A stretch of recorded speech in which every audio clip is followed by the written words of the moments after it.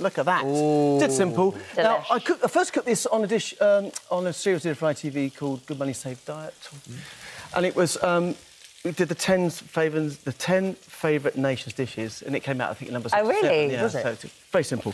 So gorgeous, and not that hard to make, No, it's not. And so pretty much, chow mein is noodles and bean sprouts with some sort of meat or protein. You can do a vegetarian version. Sometimes we actually use a bit of cooked chicken like this. This is a use-up dish. However, Holly, what did you say in your house? I said, who's got chicken left over from Sunday roast? Doesn't have. We do. I know, well, how? If there's only the 2 of us there, and the butcher's chicken, because we always get our chicken from the butcher's, is bigger, so it's quite a big old If there bird. was one of me, I'd still go through it. You Just keep you going eat back. a whole chicken? Dunk it in the gravy, like, a little bit. You know, However, anyway. We make soup with a carcass. Even better. If you're not using cooked chicken, cooked chicken, here's a little tip. Here I've got 1 egg white, a bit of corn flour. This is your silkening. Velvetin. Is that what it's called? Velvetin, yeah. Oh, You just I mix knew it corn was flour, something egg whites together, and half an egg white and 2 tablespoons will do up to 500 grams of meat. So lean meats like turkey, pork, that sort of thing. And what you do is cut that into this. This is Ken Holmes' idea from 25 years ago, not mine. A little bit of salt and pepper. And then you either put it in hot oil or you blanch it in a bit of water first. And then you'll end up with... If you blanch it in hot water, won't all of that come off? No, it sets it straight away, because the starch sets. That way you keep all the juice inside. So in here, I've just started this off now. I've done this earlier because we've got a bit of time here. And just to show you, that's where it tastes. The flavour and the texture is fantastic. Yum. Right. So to that, I'm going to add a little touch of garlic. Yeah. A bit of ginger. Again, I love ginger. I love ginger. So a bit of that goes in. And don't worry too much about the what's catching on there. Put some liquid in a minute and that'll get it off.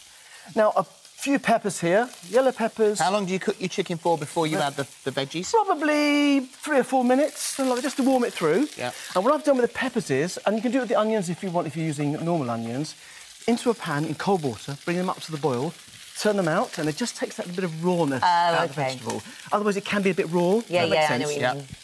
So then, I've got a few munch-two or green beans, in there go, a few peppers, in that goes. Spring onions? Spring onions, a few bean sprouts. Yeah.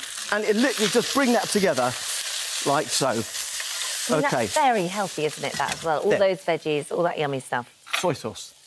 In that goes. So put quite a bit of soy in there. So all those bits off the bottom, in that goes. I do add a little bit of tomato ketchup. I had a bit of a mistake. I made a mistake earlier on. Doing what? One of the break. I wandered over and I thought, I thought hoisin sauce. Oh, what is it? I nick one of the peppers and add a dip, and it's oyster sauce. Oh, oyster sauce. But which is fine in a dish, but you don't want to be dipping in it. No, Really? it's wickedly strong. No taste. Is it? Yeah, well... Let me put some in here. Look. Well, have a go. Talking of which, I'm putting 1 teaspoon. Look at that into. That's all you need. It's a bit like fish What sauce. is it? Oh, no way. No, it's not as bad. Why did you say that then? Because it's not as bad. It's not as fishy. bad. I don't want to do it. Have a go. No, you told me. Come on. It's your challenge for today. Bush like a Can I trial. just take a little bit?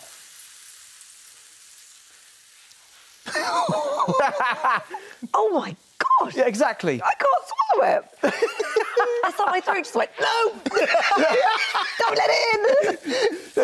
I did that with a massive, great big... It's seriously salty. It is, but a little goes a long way. Yes. Noodles, which I've cooked here, in they go, and we're literally going to give that a bit of a mix around like that. So that is the basic of the dish. Now, you're absolutely right. It wouldn't taste very nice if you had that on its own, but that 1 teaspoon makes a massive difference. Now, what I'm going to do here is put this onto here like this, so that you guys can have a little taste over there. Is that Belle's favourite is the noodles. Now, Mr. Schofield, you said you wanted some noodles, didn't you? Crispy noodles, like Vesta chow mein. Right, in this pan here, I've got some very hot oil, as you can see. Very, very hot, so be careful. What oil? Here I've got rice noodles. OK. Ready for this? Careful, careful. Look what they do. Look what they do. Look. Oh, my gosh. That's There they are. amazing. There's your noodles. Thank you. Is it as easy as that? Yeah. I'll do it again. Can you do it again? It was like a magic Go. trick. Ready? In they go. Wow! It tells you when it's done. But, yes, it does. But, a word of caution, that needs to be very, very hot. Yeah. And it will burn Sorry, you. what oil did you put in there? Normal vegetable oil. And these are rice noodles, they're not the egg noodles. So in those, in that particular fast dehydrated food that I mentioned, yes. you had a little packet of the little yellow strips And you had to do that? put those in the pan, and they did that. Yes. Oh, wow. And Cyril Fletcher... No, that's even a thing. Cyril Fletcher used to do the voiceover, and it was simple, moral, fun to eat. These Vesta dishes are complete. Now... Other dishes like that are available. Although I don't think they are, actually, funnily enough. On that note, because I knew you might be hungry... They're so We did a few more, and here I've got a little one we just put on the side here, so you can have, look at that, for your lunch or your dinner. Is that the usual size of the one you'd be eating? There you go, look at that! So good. I'm This is into that. delicious. Absolutely delicious. But the point being is that velveting of that chicken, the texture is amazing.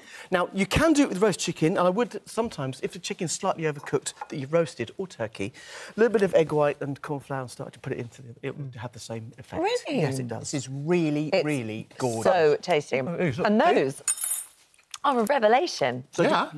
So good. Now, going back to the... I'm eating my mouthful, I apologise. It's all right.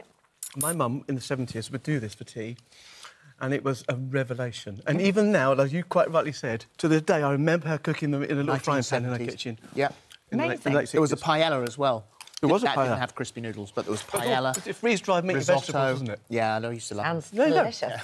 Anyway. Thank you both. For more details about today's recipe, have a look at our This Morning app.